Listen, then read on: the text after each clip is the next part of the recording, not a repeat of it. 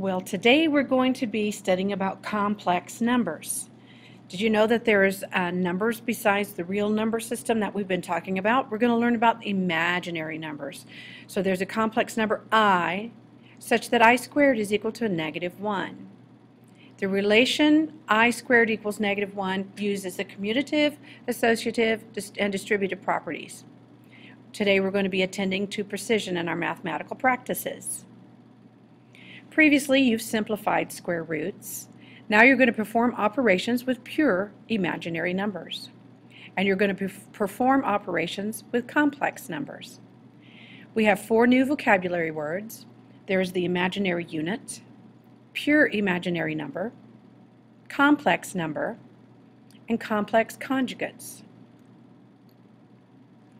The imaginary unit, I, is defined to be I squared is equal to -1.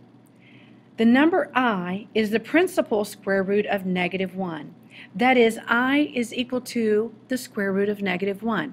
Now, previously we haven't been finding the square root of negative numbers. We knew that the answer was not a real number. The pure imaginary numbers are square roots of negative real numbers. So let's look at what this means. We are to simplify the square root of a -28. Well, we can simplify this to say this is a square root of -1 times 2 squared times 7, right? 4 times 7 is 28, and then to get the -28 is a -1. So we can put each one of these under their own radical, and the square root of -1 is the same thing as I. This is the imaginary unit. 2 squared, the square root of 2 squared is 2, and that leaves a square root of 7. So we would write this 2i times the square root of 7. We put the I behind that coefficient. Okay, let's look at another one. We're going to simplify the square root of a -32. Well, it's a -1, since it's a negative number, times 4 squared times 2 is 16 times 2, is it not? So we put them each under their own radical. Square root of -1 is I. The square root of 4 squared is 4 times the square root of 2, or 4i square root of 2. Time for you to check your progress. So simplify the square root of -50.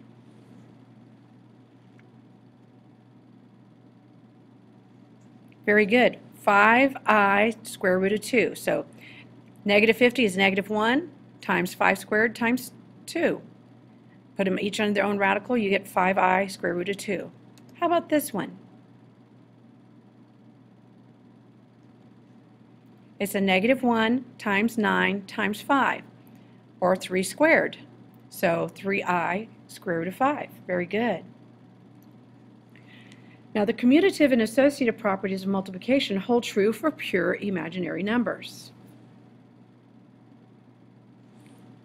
So we have a -3i times 2i. So a -3 times 2 is -6, and I times I is I squared. However, I squared is equal to a -1. So we have -6 times a -1, which will give us a +6.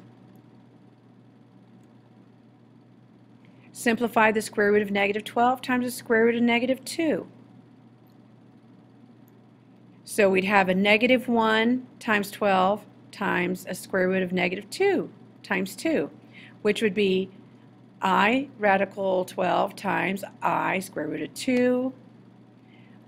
I times I is I squared. 12 times 2 is 24. 24 we can break down. This would be 2 squared times square root of 6, so we can pull out that 2. So -1 times 2 times square root of 6, or -2 square root of 6. Okay, time for you to check your progress. So pause for a moment, work the problem, then come back. Okay, 3 times 5 is 15. I times I is I squared. I squared is the same thing as -1. 15 times -1, -15. How about this one?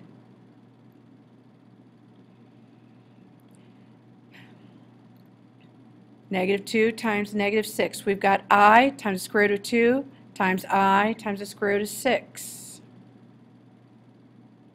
So we have I squared. We're going to pull out a 2 because it's 12, so 4 times 3, 4 is 2 squared. So negative 2 square root of 3. Now you can solve some quadratic equations by using the square root property. That's similar to a difference of squares. The sum of squares can be factored over the complex numbers. So we have our original equation. If we subtract 20 from both sides, then divide both sides by 5, we have y squared is equal to a negative 4.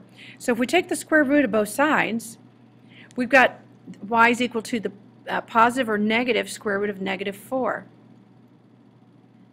So this 4 is 2 squared times I, so plus or minus 2i. So y is equal to plus or minus 2i. Check your progress and see what you get.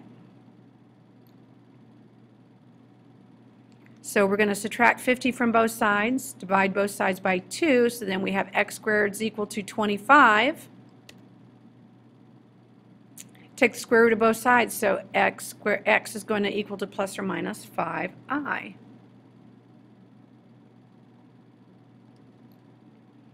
Now we're going to look at some operations with complex numbers. Now, let's look at this. We've got all this mathese up here. You can pause for a moment and read it. Or we can look at these examples. Since 5 is a real number and 2i is a pure imaginary number, these terms are not like terms, and they cannot be combined. This type of expression is called a complex number. Find the values of x and y that make the equation 2x plus yi equal to negative 14 minus 3i true. Okay, so we want what will make it true. Now, two complex numbers are equal if and only if their real parts are equal and their imaginary parts are equal. Okay, so we're going to set the real parts equal to each other and the imaginary parts equal to each other. So 2x and negative 14 are the real parts, so we're going to say 2x is equal to negative 14, and then we're going to say, we're going to solve x is equal to negative 7. Then the imaginary parts, y is equal to a negative 3. So our answer is x is equal to negative 7 and y is equal to negative 3.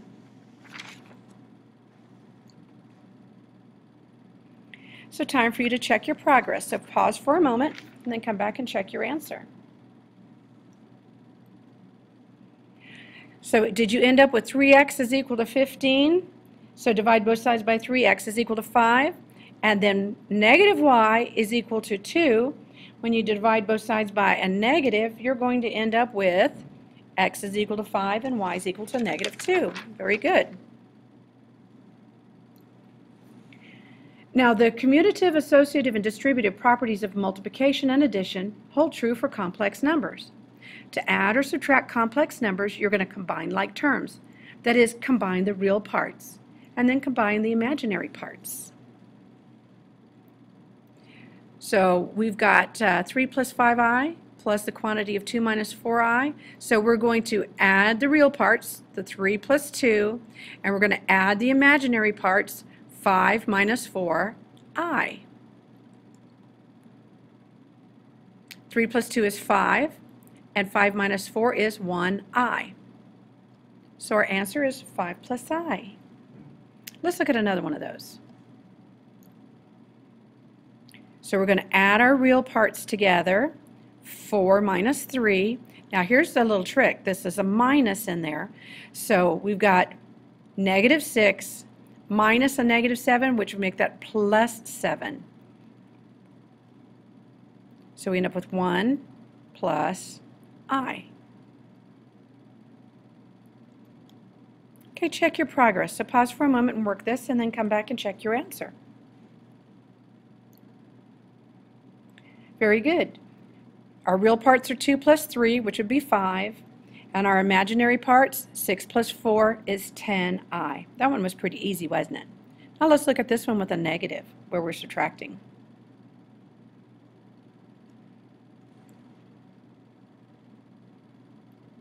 So we have 3 minus a negative 2, which would be 3 plus 2 would be 5. And then 2 minus 5 is going to give us a negative 3i. Complex numbers are used with electricity, and in these problems, J usually represents the imaginary unit. In a circuit with alternating current, the voltage, current, and impedance, or the hindrance to current, can be represented by complex numbers.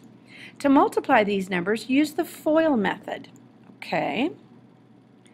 So the formula is E is equal to impedance times Z. Okay.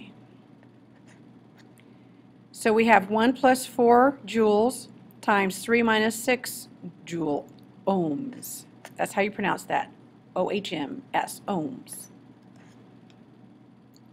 Use the FOIL method. 1 times 3, 1 times negative 6, 4j times 3, 4j times a negative 6j. Do the math. Now we've got some like terms right here that we can add together. Negative 6j plus 12j gives us 6j. J squared is the same thing as I squared. It's a negative 1. So we end up with a positive 24 plus 3 gives us our 27 plus 6j. So the answer, the voltage is 27 plus 6j volts. Okay, using that same kind of process, it's time to check your progress. So using the same formula, I ended up with 1 minus 3j times 3 plus 2j.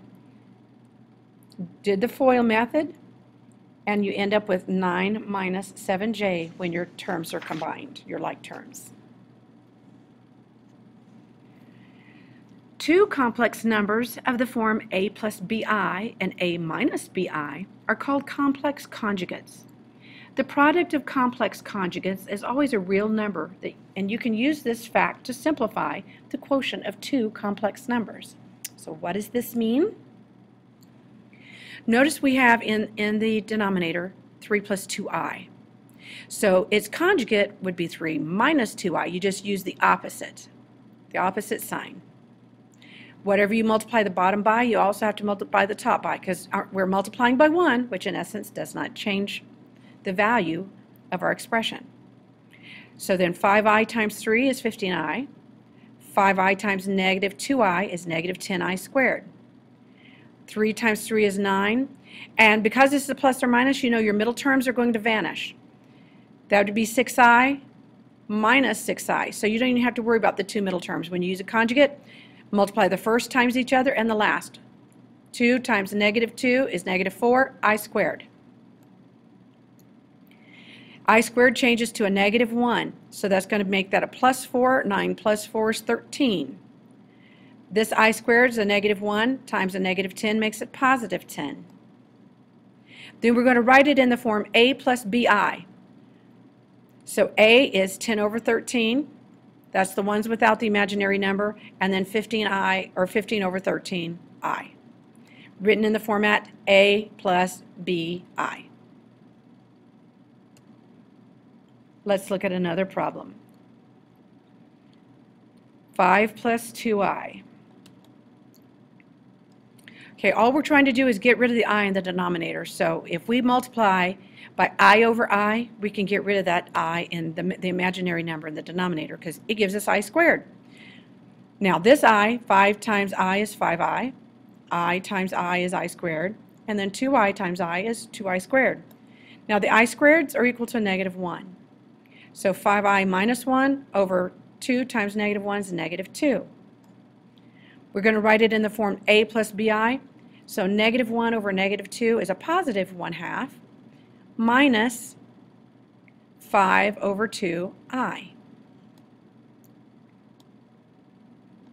Okay, time to check your progress. So pause for a moment and work the problem, then come back and check your answer. Okay. Okay, we're going to multiply by 1 minus I over 1 minus I. I end up with 3I minus 3I squared over 1 minus I squared. That will give me 3I plus 3 over 2, and when we rewrite it, it's 3 halves plus 3 halves I. Let's try one more. What would you multiply this by? Well, I'd multiply it by I over I. I end up with 3I plus 2I squared over 2I squared. When I simplify my I squareds, I end up with 3I minus 2 in the numerator and a negative 2 in the denominator. When I write it in the format A, which I'd have negative 2 over negative 2, that's going to give me a positive 1, minus 3 halves I. Very good. You're ready to begin your assignment.